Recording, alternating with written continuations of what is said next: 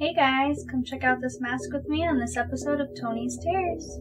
Make sure you subscribe, like, and comment so you can be entered into the next free mask giveaway. On tonight's episode, I have a toxic Schlock display mask from Nightmare Force. This display copy was painted by Josh over at Nightmare Force. For the price he charges, his paint jobs are very ornate and detailed.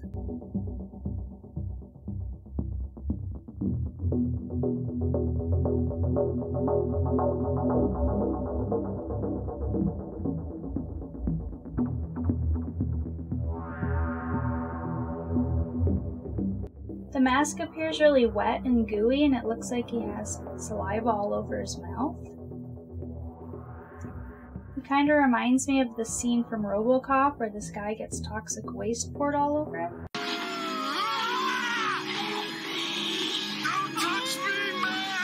I always really liked that scene because I thought that guy was just a total douche. This mask has a lot of silicone around the mouth, and you can see it's kind of dripping, a dripping effect.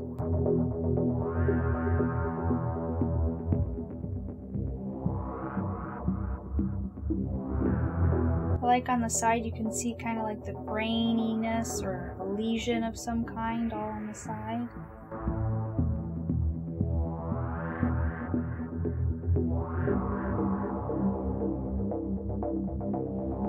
I love the bright green neonish color that was chosen for this mask.